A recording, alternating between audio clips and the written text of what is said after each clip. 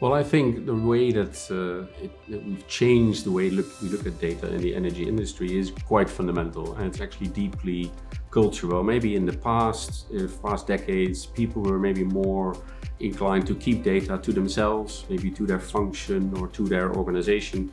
If we open up the data and share it much more the way that OSDU enables us to, we will in the end make better decisions for our industry, which is key. The link between the hyperscalers and the energy industry, which OSDU enables, is fundamental, and I would first like to point out that we're really happy with the way that the multiscalers are leaning into this effort. In a sense, they're helping their own cause, because it accelerates the speed with which the energy industry will leverage the cloud through things like OSDU.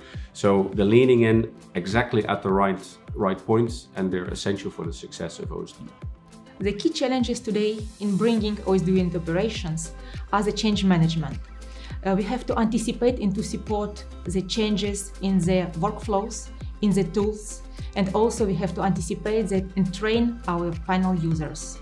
The second challenge is the competencies. We have to anticipate the competencies in IT, in data, and also in disciplines. And finally, the challenge is we are talking about the building the operational run mode in the maturing ecosystem. Alone, it's very complicated to do it, but together with the cloud providers, with the international software vendors, and with the operators, we can do this. The OSDU Forum is delivering both a data standard for the energy industry and a commodity data platform. OSDU standard particularly is opening up great opportunities for the entire industry, operators, cloud service providers, as well as independent software vendors. As we open up the standard to enable interoperability of applications, where this really helps operators is it allows us to dynamically change our workflows, build new tools, integrate solutions that are new and best in class to solve our toughest challenges. I think the key thing to know is that the data itself hasn't changed.